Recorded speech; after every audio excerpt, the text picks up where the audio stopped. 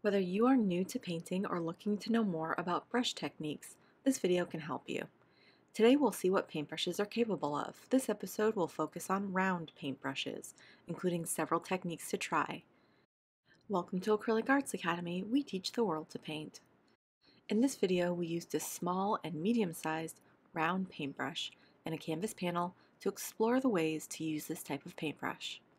Take any pressure off of yourself to create a finished piece today and enjoy the exploration of learning something new about acrylic painting. The first use for a round brush is called stippling.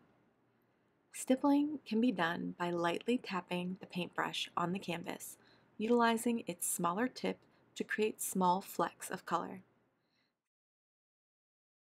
Stippling can be sparse or densely packed, depending on the look you're going for. You can layer colors to add dimension and use this technique to add texture. A smaller round brush and even pressure creates perfect polka dots. The second use for a round brush is painting even lines, curved or otherwise. This simple technique will help you outline objects or create repeated linear patterns. When used with a light touch, this type of brush will help you paint text with ease.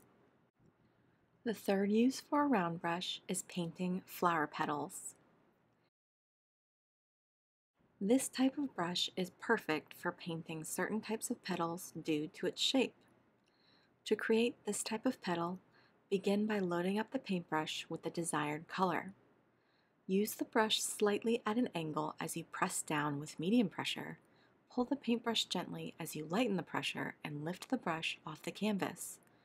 Work in a circular pattern and layer over time using slightly different hues as you continue working. You may need to allow one layer to dry before attempting the next one.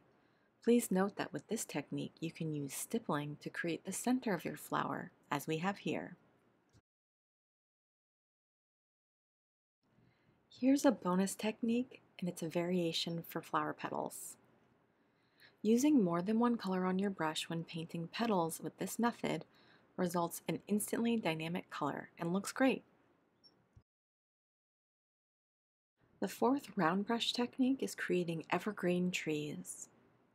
Pine and other evergreen trees are simple when painted with a round brush. Begin by using a stamping motion in a horizontal line using leaf green. Start from the bottom of the tree and work upward. Narrow the tree's width as you work your way up. Even anything undesirable out by balancing each side's visual weight. Use varying shades of green to create highlight and lowlights.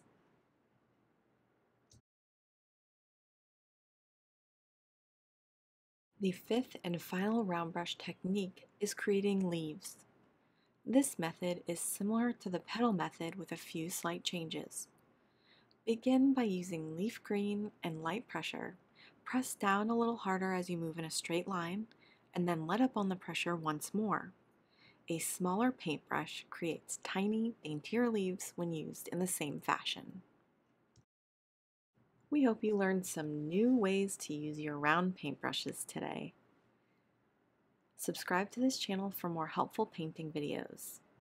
Hit the bell icon to be notified of our upcoming videos.